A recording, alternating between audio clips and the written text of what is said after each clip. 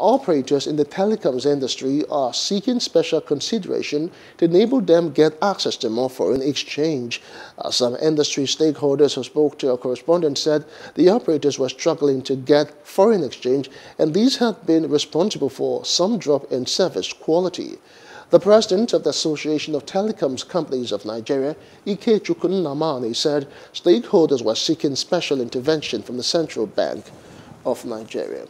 Hello, hope you enjoyed the news. Please do subscribe to our YouTube channel and don't forget to hit the notification button so you get notified about fresh news updates.